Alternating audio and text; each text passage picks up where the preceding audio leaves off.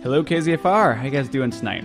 This is Writing on Air. And Writing on Air is made possible by the generous contributions of KZFR supporters and by Andrew Sprague Construction, certified in pervious concrete for our green future and serving the North State since 1983. Andrew Sprague Construction specializes in structural concrete for commercial and residential construction, as well as hardscape, including stained or stamped concrete. Contact Andrew Sprague Construction by calling 877-7124. Well, my name is Kevin, and I am one of the hosts of this show, and I have Kylene here with me. Hi, Kevin. How are you? I'm doing pretty well. How are you? I'm doing really well. I'm excited for today.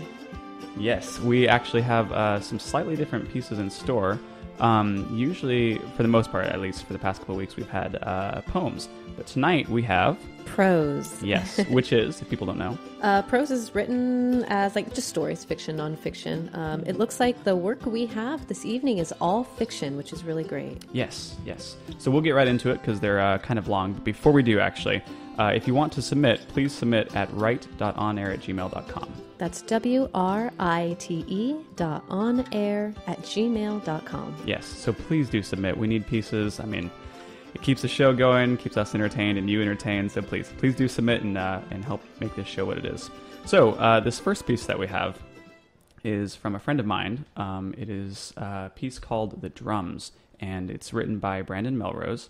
And this piece was written, recorded, read, and the music, I believe, was made and mixed by him all at the same time. So this is a pretty cool creative endeavor. Yes, I think we would like to call this a performance piece. Yes. So he did this at his home computer in Southern California, if I remember correctly, on his headset. So legitimately, this is like a workshop thing that he did all himself. So this should be pretty good. And again, this is Brandon Melrose's "The Drums."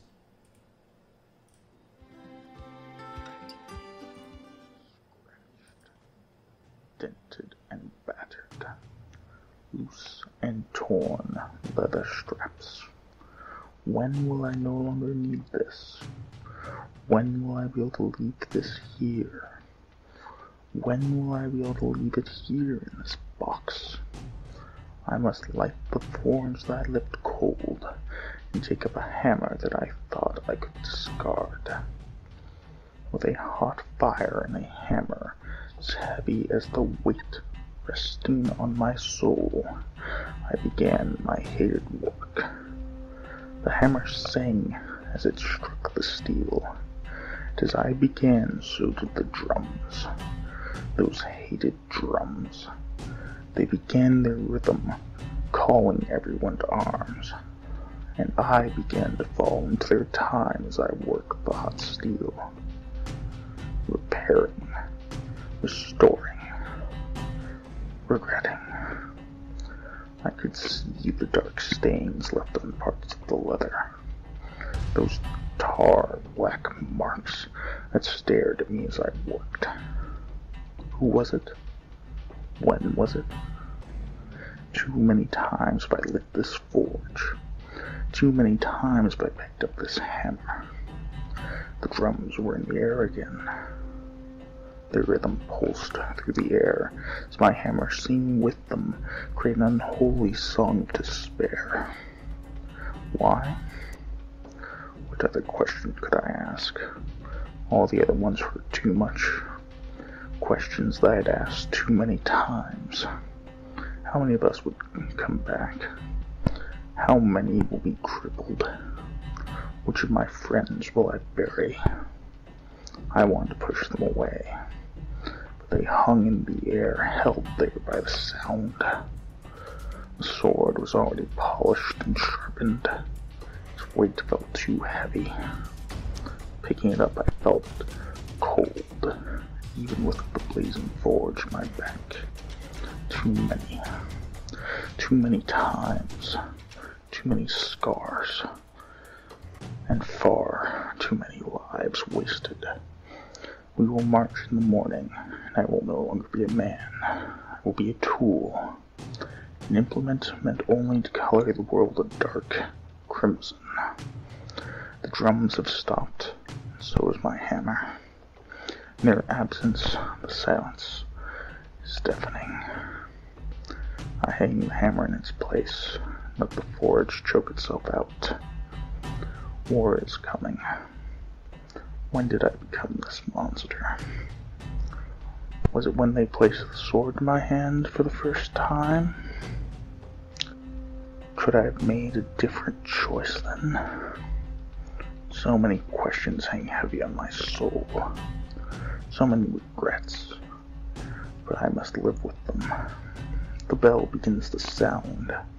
Not the light, cheery tone that most bells make, but a deep, resonant tone that demands attention. I walk outside to see the muddy street with poorly kept wooden houses flanking either side. I see the masses proceeding down the street towards the sloped red clay roof of the temple. It will soon be filled. Everyone gathering there at its call. Deeply, its voice reverberates in the streets. They will be told this is an endeavor worthy of our God, our Creator and Savior. They will be lied to, and they will believe it. What we are being asked to do is to commit murder. Even knowing the truth, I will still be a participant. My hands are already blackened and stained. I will march in the morning to the sound of those drums. They will fill the air, driving us forward, those horrible drums. We will stand in victory or fall in defeat, but the drums will fill the air. Sound mixing with the stench, blood and sweat, as men kill each other without knowing why. Who sounded the drums of war? Was it us? Was it them? It doesn't matter now, and it's too late. My work now is done. That was Brandon Melrose, the drums. Sorry to be abrupt there at the end and snuck up on us. We were reading along with it, so. That was cool. I got lost in that. Yeah. Man, he did such a good job of that. This is really neat, like I said, because he did everything for this piece. I mean, everything was mixed by him, read by him, recorded by him, written by him. Like, this is entirely his. So we were listening to it, and we had a couple things we wanted to pull out. Do you want to start, or? No, go for it, yeah. Okay, cool. I like this a lot, one, because I identify with blacksmiths. I like blacksmithing, so when I first got this, I was pretty excited about it. But what we're kind of seeing in this piece, too, is obviously there's this blacksmith making tools for war, and he's sickened by it. He's questioning, like, what's going on? Like, man, this is just, I'm making these tools, and then eventually when I use them, I become the tool in this war. And he questions, I'm trying to see exactly where it is. There's a part in there where he questions, what is war? Like, what's going on? Like, it's just, who's driving this? What's going on? There's these drums, there's this beat, there's this consistent thing that's moving forward, but who's beating them? We don't know. Who's making us keep doing this, essentially? And there's that, like, chaotic confusion that's just really prevalent through this piece. I'm actually pretty curious to see. I believe this might be part of a bigger piece that he's working on, like a scene in it, and I'd love to read more of this. But yeah, that's what I pulled out from that, like just that consistent, the drums of war driving us forward, and no one knows who's beating them. I like that too. Yeah. I like this being a performance piece, especially knowing that he was behind the music as well. It fit really well. Yeah. And it was kind of this eerie feeling of war is imminent, it's coming, I'm a part of it. And I really just felt a part of this piece. Yeah. It's really well done in the sense of great imagery. And I just imagine prepping for this war. And I've never been in war, but I can imagine hearing drums from a distance coming at you. Like people always have the bagpipes. I was talking to my roommate about this bagpipes making this sound in the distance in the fog. And the point is that influence of what, we don't really know what's coming, but it sounds pretty ominous. And the same thing with these drums, and war is ominous no matter what. And I just think he does such a great job. Lots of imagery, lots of that word crimson. Yes. That's one of my favorites. I don't know. I really enjoyed this. Yeah. And then to pull back too, before we get into the next piece here, just as a side note, we usually, when we're recording the studio, when we are recording in the studio, we have to mix the sounds, the volumes, everything kind of going on. And this one was mixed wonderfully. and I really appreciate that. Like his volume level was on point, basically. It was lower, so you could clearly hear what he was saying. He did a very good job of this, and like given even better equipment, it would only get better from there. Like it's a really good piece. So I'm super excited about this because it's wonderful. So also keep that in mind. You can submit whatever you want. This was just a suggestion. He asked if he could do it, and I said, yeah, you could do it. He submitted it, and that's it. So we're pretty open to things. Yeah, that includes lyrics to songs and songs themselves. Yes. Because again, lyrics are still writing. Yeah. And lyrics are really, really hard. So Yeah. if anything that you have out there where you're feeling really creative, please send it to us. We'd really love to either have you in the studio or to read your work and listen to what you've got to give to us. So thank you. So thanks, Brendan, for pioneering that. And I think the next piece is, by an anonymous author. Correct. It's titled Old Man Fletcher. It's a pretty good piece. I think you guys are going to like it. So I'll go ahead and go in.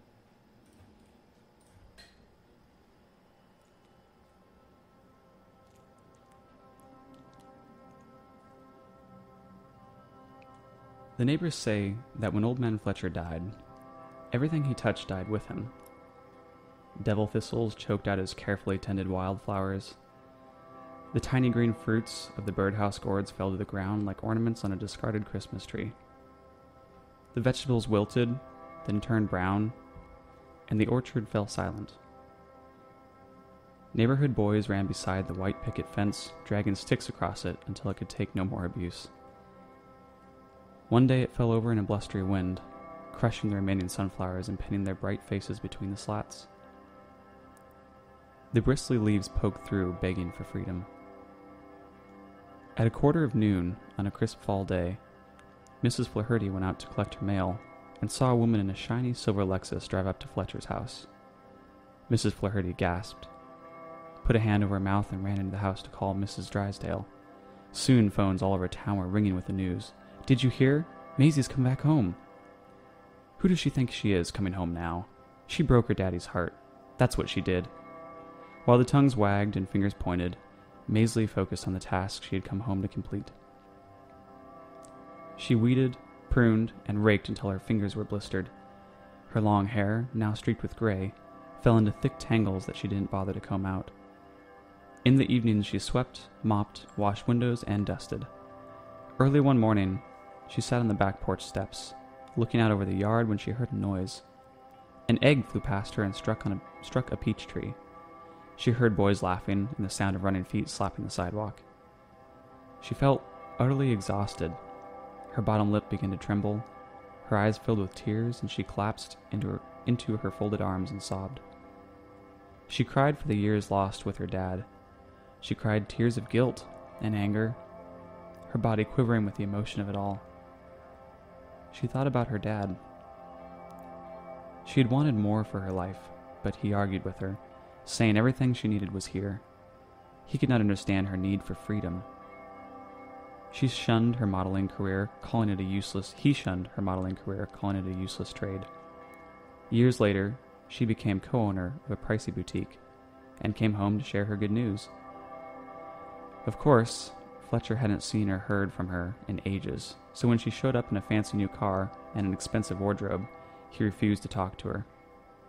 She reasoned with him and begged him to listen, but he wanted no part of this city girl.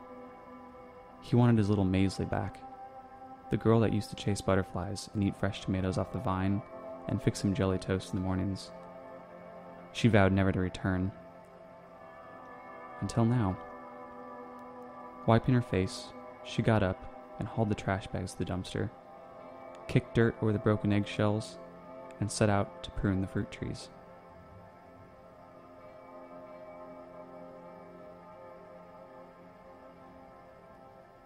That was Old Man Fletcher by an anonymous author. That was awesome. Yeah. Anonymous, please give us a name because there is so much about this. I might be your new fan, your new best fan. I love this idea of a girl coming back to kind of make amend to a father who, I mean, obviously has passed away, and this main character, Maisie, tries to say, Dad, I still love you, and I've always tried to make you proud, but I didn't. And you can tell that based on how he was a man of the earth, and, those worldly possessions and stuff is not, just, I think he, as the father, we can just assume based on this that it was not what he wanted for his daughter. He wanted her to have the sweet simplicity of the life that he had, where, she could pick the tomatoes off the vine and enjoy what earth offers. And this writer is phenomenal in the imagery. Even the dialogue I thought was actually really, really cool. That's what she did. There's just this, I don't know how to explain it. Sometimes dialogue's easy to hear in your head, but hard to say out loud. But they do just a really good job here. Yeah. Really, overall, I really appreciated, and this is what we would call flash fiction. It kind of has a beginning, middle, and end, and gives us just enough for us to make a certain type of structure. Yes, Yeah. it's really good. I liked this. This is great. I really enjoyed it too, because there was to me, it felt like there was some distinct parts to it, almost in broken up into pieces. There's the beginning that kind of set up what's going on, who this old man was when he died, stuff like that. And then it transferred over to the daughter, who needed that sense of freedom, went out, explored the world, and then came back. And while how it was happening, so the physical transition was happening, going away, realizing they want to come back and coming back, there was also the emotional one happening at the exact same time. Emotionally, she didn't want to be there. And there was the regret that came back, which we see when she collapsed into her folded arms and sobbed. It all just kind of bubbled out. There was that next step. And then there was that almost acceptance of what was going on now and coming back to her roots at the very end. Wiping her face, she got up and hauled the trash bags to the dumpster, kicked the dirt over broken eggshells, and set out to prune the fruit trees. It's a resolve at the end there. And man, that is so, so beautiful. It's really succinct. This is a gem to me. Yeah, I really liked a lot of the pieces that felt somewhat relatable. Maybe in my childhood, simple things like I like the fix him jelly toast in the mornings. Yeah. Something about jelly toast. It could have said, there are so many different ways you could have written that. And I love the way the author went about. Just the language in this to me was absolutely fantastic. And I'm a huge, as a creative writer, in prose, this kind of stuff really does. You can really appreciate this type of talent. So I'm very glad that she shared this with us. Or she, I don't know who it is. I say she. Yeah, she is the main character. I apologize for that. But whoever this author is, whoever shared it with us, I do appreciate the talent. So thank you. Yeah. Well, we will come back to these at the end, I'm sure, but I think we have another piece lined up. Yes. Actually, this is my piece. Oh, okay. Yes. I will be reading this at the symposium at Chico State. It's the HFA, Humanity and Fine Arts Symposium. Oh, okay. All right, then. So coming up here in April. So this particular story, I'm just going to read the ending of it. And again, it is fiction. It is not about me, even though the main character says I. The idea is this particular main character, she's going to Arizona from Malibu to clean out her father's stuff. He is an alcoholic and has a drinking problem. He went to Arizona to isolate, and he pretty much died because of his disease. And she herself is also an alcoholic, so she has a bit of a struggle as she goes down there to clean out his stuff, of which her brothers didn't want to do, and she kind of understands why. Yes. And then just to be clear, this is the tail end of that story. Right? This is the very ending of the story, so kind of a prelude. And as she's cleaning out, she stumbles upon the suitcase. And the suitcase, she always remembers as a child. And there's this one part where it says, I remembered my father's hand on the handle, white-knuckled and shaking. I think back now on my days of drinking, and I recall when I shook like that in the morning. It was a subtle yet distinctive shake of needing another drink. And so she's kind of going on about what this suitcase means to her, and it seems to be a trigger. Okay. All right. Well, then let's get right into it.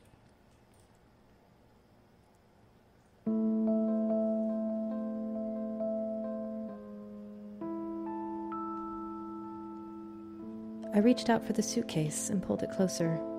Everything came back in that moment. I closed my eyes and squeezed the suitcase as hard as I could as emotion surged through me, and a sob escaped my lips. A sob, and then a demonic burst of anger, and I stood up, getting entangled in the clothes hanging on the wooden rod, a muffled jangling sound as hangers wrapped around each other. I let out a primal scream, trying to burst out of my skin and from the the clothes smothering me. I threw the suitcase across the room as hard as I could, eyes still closed as if to take me out of the room. I screamed and I screamed and I screamed until I wanted to throw up and my voice gave out. I ran to the suitcase across the room, picked it up by the handle, and beat it against the wall, praying for it to break apart and take all my emotions with it. With a final bellowing, "Dang it!" I gave the suitcase one last chuck across the room, and it hit the door frame of the closet and broke open. I slid my back against the wall and was now dented with crumbling paint and small pieces of the corners of the suitcase. I learned in AA that it's okay to feel emotions, but this was different. These weren't emotions. It was something bigger, tangible, pulsing through my blood and leaving a taste in my mouth. Memories flooded in, and I decided to let them take over because I didn't know what else to do. I began to understand why my brothers didn't want to come down here. I could smell my father in the room, and I felt suffocated. I took a moment before deciding to get up when I looked over at the suitcase broken open and a pile of shirts. I crawled towards it and saw something terribly familiar laying sprawled out, as if waiting to be found after all this time. A bottle of gin. I sat back on my knees and ran my hand over my face and through my hair with an exasperated sigh. Of course there would be a bottle of gin in the suitcase, I said to myself with an annoyed laugh. The heck, I said as I reached over and grabbed it. The glass was cool to my touch despite the heat of the room. I held it for a long time, staring blankly. I smelled the bottle, the soft scent of pine, the almost sweet aroma. I hadn't had a drink since I first stepped into the halls of AA 8 years ago. I imagined the gin slowly rolling on my tongue smoothly, easing me with its warm comfort in my chest. I held the bottle close, closing my eyes tight, fighting back tears of frustration. I sighed and softened my grip. Slowly I looked down and loosened the top and smelled it closely. It felt good. The smell felt so good. I tightened the lid, put it back in the suitcase, and then put the suitcase back together. I finished going through my father's things, taking a few old Hawaiian button-up shirts and some old vintage pants of his. I wasn't sure what to do with them, and the smell of them angered me, but something compelled me to take them. I grabbed the suitcase, the key, the yellow slip of paper, and left the mobile home with the soft click of the key locking the simple brass knob. I walked to my car. The sound of my new boots on the gravel echoed in the otherwise silent air. I put the suitcase in the passenger seat, climbed in the car, and when the radio came on as I turned the ignition, I shut it off with a click. I waited a moment, looking at the sunset behind my father's home. Deep pink, purple, blue, and orange framed the dingy white mobile home, making it seem like something pleasant, a place you might want to go. I pulled out of the driveway and onto the road to head home. I watched the trailer and the sunset fade away in the rearview mirror. I looked at the suitcase next to me and opened it. I sat the bottle up on top of the clothes as if it were a person, reaching over and pulling the seatbelt out while using my knee to steer. I buckled in the bottle and the suitcase, full of my father's clothes. "We're going home, Dad," I said, reaching for the radio but pausing for a moment. I pulled away and leaned back. I let the silence do the talking as I pressed the gas to merge onto the highway.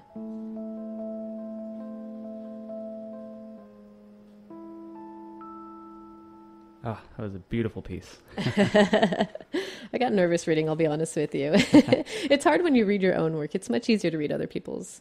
Yes. So, but yeah, that was, actually, I apologize, I forgot to name the title of it. It's called A Yellow Slip of Paper to Arizona. And so the main character gets a letter, a little piece of paper and a key mailed to her, and that's how she goes down to open up the mobile home and rummage through it. Man, I like it. It is at the end there, there's that acceptance of just like, of the father figure almost, and just like, you know what, this is it, like, let's go home. There's that acceptance of the self too, and man, that's a very potent piece. All the things to it, it's just kind of sitting there. It almost feels dry until the very end as well, which is interesting because gin is dry and stuff like that, but so I'm told that there's this like kind of like drought aspect to it, like there's nothing there. And then when the love is kind of found and the love is kind of regained at the end, that's when she accepts that like I was going to say like the water of life, but it's gin, so it's not really that. But essentially she takes it inside of her. She becomes whole at the end. Just like, you know what, this is what it is. This is where we're going forward, and let's go home. Yeah, it's really tough because this is like the piece actually at this point is the crescendo. It gets to the very top, and it's a very, it's the point where in the end, you know, everything kind of comes to a head. It's the trigger, and that's where she kind of loses it. And it's kind of hard to read that without reading the whole thing. And I don't want to waste this whole show just on my piece. So ironically enough, it's funny because I wrote that very end. I had to write it a couple times, and I was like, man, you know, what a weird thing to do, to buckle up some bottle and say, hey, you know, hey, Dad, we're going home. And then after reading it a couple times, I realized I did the same exact thing. After my mother died, I was given her ashes, and I was driving, you know, back down south to Southern California where I used to live. And I buckled her in. You're still a person. Yeah, it was so bizarre. And I didn't realize I had done that in reading this. And that's what's kind of crazy about fiction and prose. Sometimes, you know, we come out without realizing it. I was like, what a weird thing to do. I'm like, oh my goodness, I did that exact thing. Also, it's hard to read this because there are curse words in it. We are not allowed to curse online. So some of those I kind of had to catch myself. So forgive me. It was very smooth. I didn't notice. So anyway, I think I would like to say, as if we're going to put these all together, I'm seeing a theme of personal journeys, and I didn't realize in bringing mine that it was, again, we read these cold, and reading Anonymous's was that same journey of a daughter and a father, and what these characters do to appease either that father figure. That's such a crazy, like, how do we react to death? And the mourning in my particular piece, as compared to the Anonymous's piece, very, very similar, doing things that, you know, it seems like the characters would normally not do, but death brings out something in them. Yes. And even, like, I'll add on to that too, because, like, pulling in Brandon's piece, kind of this question of what's going on around them, and then almost an acceptance of it. So they see that there's death in the Anonymous in your piece. There's this, like, obviously there is a death. There's a death of two fathers. And there's the acceptance of, well, this is how it was, but I'm going to continue moving forward in this direction with what it is. This is reality. And then in Brandon's piece, it's the same thing. He's questioning, like, I'm doing these same things. I'm making these tools of war, and I know I'm going to become one. But what can we do? We just have to keep moving forward. Yeah, that sound of drums, you could apply to, like, all of these, that constant motion. Like, we read in these that these characters just keep going. You know, in Old Man Fletcher, the daughter just keeps going. She keeps tending to the farms. Same with, you know, this piece, the yellow slip of paper, still continuing to go through. Like, even though it's not necessarily what these characters want to do, they do it anyway because they know that's what that's their purpose currently. Yeah, it's perfect because at the very end of Anonymous, it's like wiping her face. She got up and hauled the trash bags to the dumpster, kicked the dirt over, and set out to prune the fruit trees. She's moving forward. She's accepted it, moved forward. And then in yours, she buckles up the suitcase next to her and says, all right, let's go home.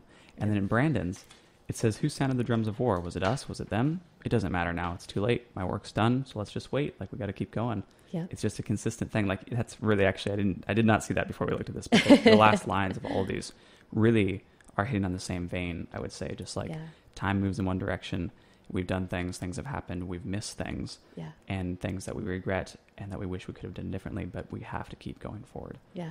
It's such a cool piece. I mean, all this stuff. Really cool, yeah. Yeah. I promise everyone out there, we try to read these as cold as we can. We don't like to plan a whole bunch in beforehand or before the show because I feel it's not as, in my opinion, it's not as genuine.